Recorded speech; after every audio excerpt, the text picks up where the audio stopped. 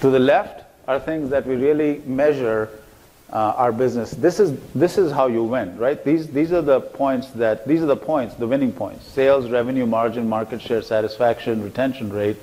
But what are the under the hood items that we have talked about so far?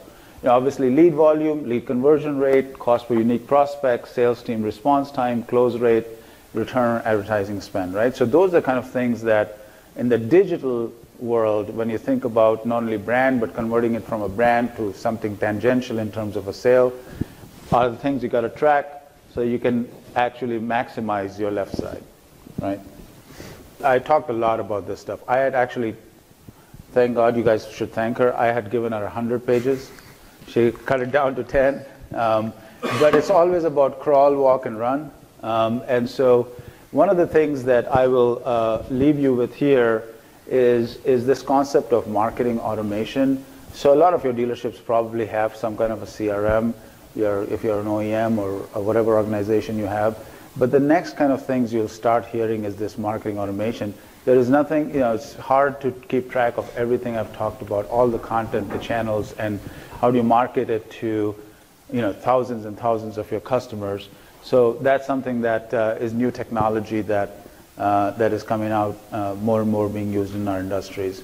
So with that, what I will do is I will hand it over to Jon, who's actually going to give you a specific example of, I think, exciting content that Jon will talk about here from SpinCar. Thank you, Amit.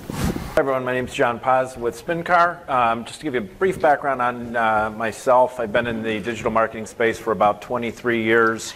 Worked for Audi and Volkswagen of America, Autotrader.com, Black Book, all on really the retail side of the business. And then he met me. Yeah, which is kind of exciting. The work truck space is new to us. Amit, it's interesting. As I mentioned, I've been doing this. I've done dealer training for our OEM networks when I was at Audi, and 23 years later, unfortunately, the technology has changed a lot. Unfortunately, the consumer experience has not evolved at the same pace. It's still, consumers are, we saw even back in 2004, 2005, the dealers that were really cutting edge were responding to leads within 15 minutes. By just doing the educational part of it, they were getting a higher attachment rate at the actual F&I step.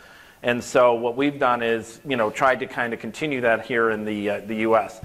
This is just from Cox. 63% of them said that they would be more, they would buy more if they could learn about it again before the process. This is one that we did ourselves on a group of our shoppers. 89% of them said they'd be more interested in speaking to an F&I manager after they learned more. This is actually a client that was using the product. They were one of our first ones. They saw an actual 19% increase in penetration of F&I products.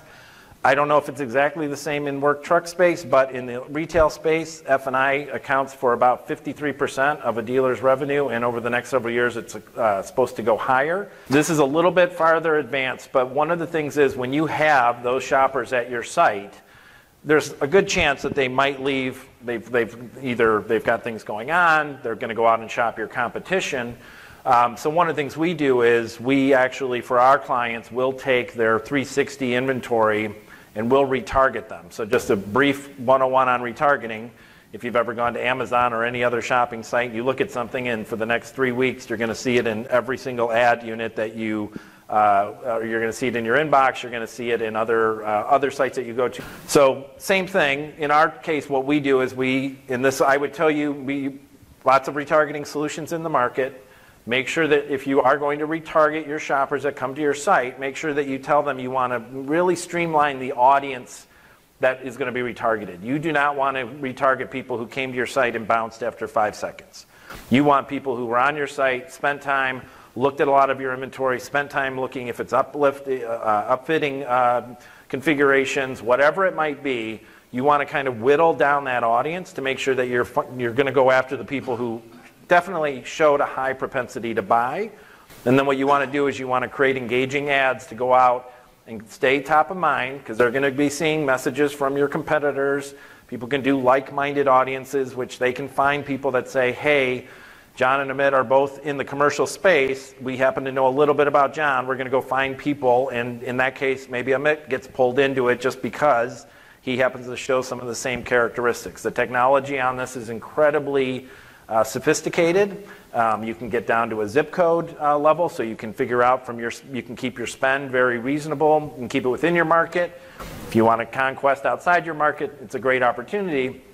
But the idea being is also when you're retargeting, you need to create very visually appealing ads, because I don't know how many tens of thousands of ads we probably see in the course of a day, but you've got to do something to kind of separate yourself from the rest of the advertisement, because we're kind of ad blind is what they call it, which is we see so much advertising that it really takes something to jump out at us to catch our attention. In our case, it took us about 18 months. We were able to actually implement the 360 into the ad unit. Depending on what information that the shopper looked at, we can also pull in. So if they looked at specific features on a vehicle, we can actually show those in the ad unit. We do about 990 variations of the ad unit between color, size, layout. But for us, we found that our dealers are finding that this is a really good way to get those shoppers back. And we do find that when they come back to the site, there's a very high level of engagement. So that's one kind of, and again, it's a area where you can test. I would do A/B testing. Again, if you're working with an agency or if you're working with a company that offers retargeting, all of those kind of questions should be something that you can ask and get responses for, so that you can know that you're getting a good ROI on your investment. If you are looking at doing retargeting to kind of keep in front of those people that are engaging with your brand, just try and stay create interactive ads, make sure that you're providing a lot of content, trying to make it very relevant. So in our case, almost all of the content in the ad is something that the shopper actually engaged with at one point. Take some time and really, really spend time on your brand, your reputation, and your experience from a consumer standpoint. I think you'll be very surprised. Hopefully you'll be pleased, but at the time, be very harsh with yourself. If you don't like it, your shoppers don't like it.